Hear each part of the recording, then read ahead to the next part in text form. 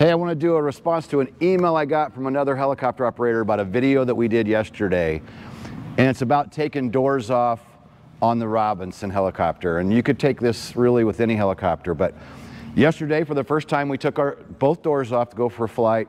Went over to land at a friend's house, actually a guy who helped me start HOGS many years ago.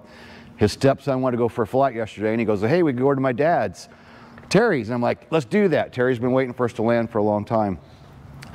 So I briefed Jack before we went. The first time I'd taken the doors off. Oh yeah, and I wanted to point out too, we found a good place for our doors. When you take doors off a helicopter, you want to be careful, of course, because these doors are expensive, no matter what helicopter it is. So for us, we thought for now, short term, we just use one of our scaffoldings that we roll around and use for different things. I'll roll it over here out of the way. Nobody should be down here and they should be just fine. I'm going to build some kind of actual holder for them, but find a good place for your doors when you take them off to protect them, because one gets knocked over and there's thousands of dollars of damage because somebody kicked a door. So back to the subject, I briefed Jack yesterday before we left. I said, okay, as long as you're cool with me taking the doors off, do you have anything in your pockets? He was wearing shorts and a t-shirt and he was like, oh, all I got is this, here, I'll take it out. So whatever he had in his pocket, he removed and left it at the hangar, so there was no danger of him having anything fly out. And I keep the aircraft nice and clean inside. I don't leave water bottles, I don't leave trash. I make sure, I always make people, when you get out, latch your seatbelt back in. I'm big on keeping the aircraft really clean, so I already knew there was nothing in there, but not only did I test Jack, I also checked the aircraft. Everything's latched. Seat belts are latched, there's no debris laying around, and we've spent a bunch of time setting up our cameras and getting our cameras nice and secure, securing my cables for the camera. So I'm confident nothing's going to fly out. And again, I appreciate this other operator saying, hey Kenny, you know, it was a personal email. He goes, I saw your video yesterday and I just hope you think about this, you know. And I'm like, yes, of course. I've been to the Robinson Factory Safety School and I've studied all the Robinson safety tips and notices. I'm a firm believer, and that's really, really good stuff that applies to basically any aircraft.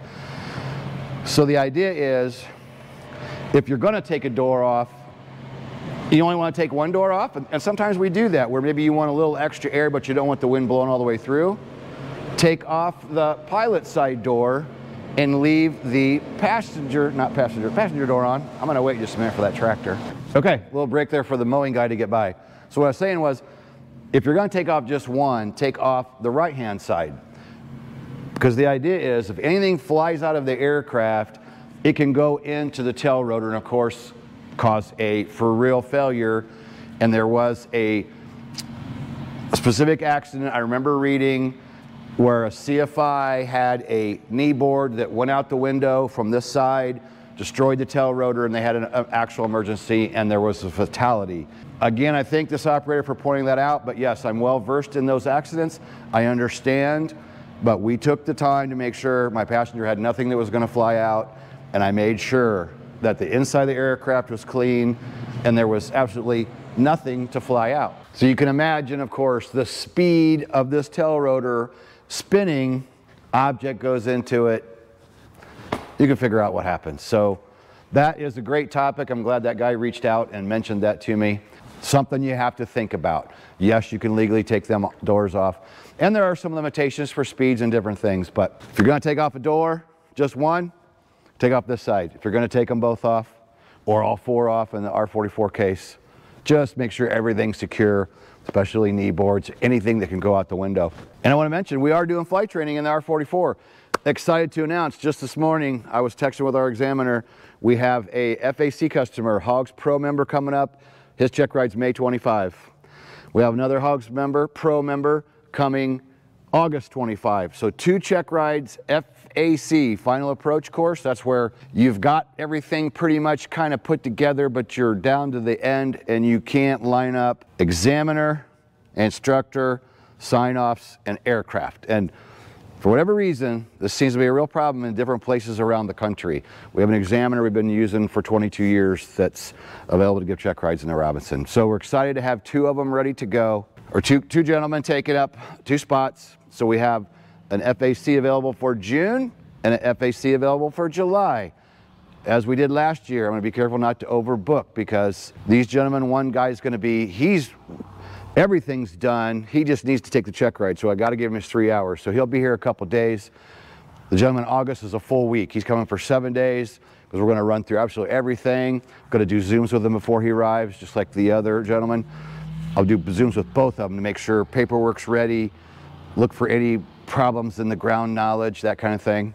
Reach out to Heather at 574-767-1797. HOGS member concierge. She can answer all your questions. Or you can just visit helicopterground.com as well.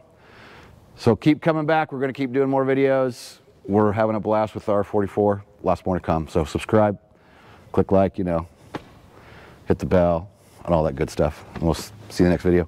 Peace out.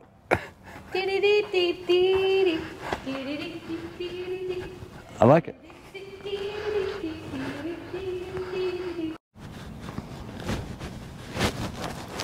Okay, I'm ready. No, you're not. Hands out of your pocket. God damn it. You got your vape in there? No. Whenever you were. We're recording? Yep. All right. You need, like, longer arms. Do what? You need longer arms? Well, if I didn't have a double chin, I wouldn't be as worried about it. Am I too dark, or am I okay? I was worrying about that when we came around the corner. Yeah. I'm like, am I too dark now? Versus chop, I mean, right. we could have done that with the last one. Yeah. I could have threw a new beginning on it. Yeah. And we were done, because I liked it.